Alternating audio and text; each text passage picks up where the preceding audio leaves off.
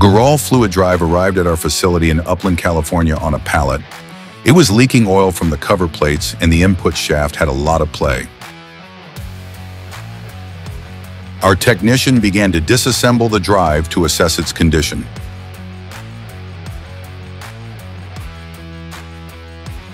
Metal particles were found in the housing due to a failed bearing on the input shaft.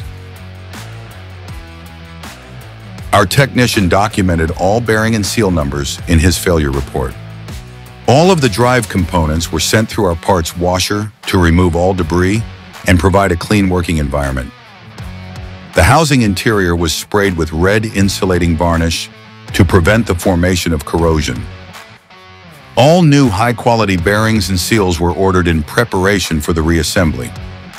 The cover plates were cleaned and polished to ensure a leak-free seal. The fluid drive was then reassembled and balanced prior to installation.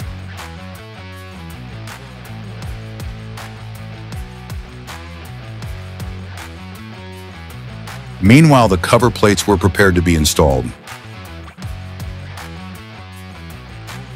The fluid drive unit was then installed into the housing.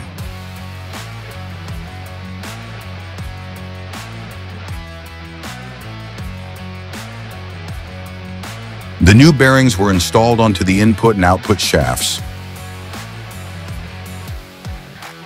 Sealant was applied to the housing surfaces. The inner cover plates were installed.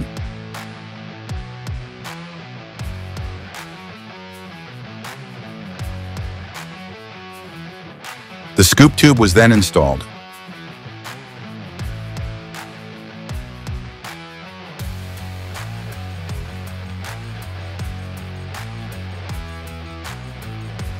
The outer cover plates were installed.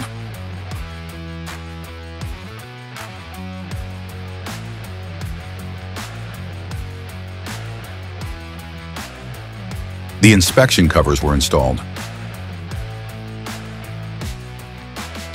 All plumbing was reinstalled back onto the drive.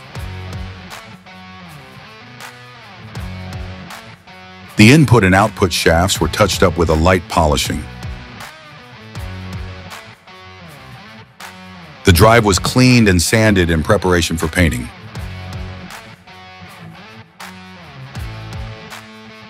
A fresh coat of gray enamel was applied, and the drive checked for proper operation.